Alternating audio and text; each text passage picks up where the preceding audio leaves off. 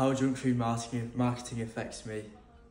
I was bit by a bug that seemed to follow me like a shadow.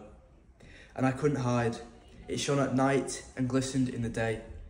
But I wasn't alone, because this bug was a notorious flea, clinging to us all like dogs.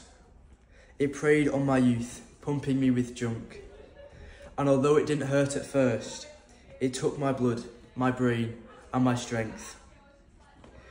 Like puppets to strings, we were chained to advertisement, which appeared as small as a bug, but hurt like a gun to the chest, head, arm.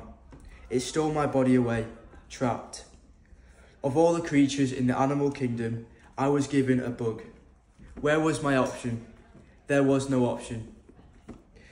But what if you sprayed a special product or lived a different life?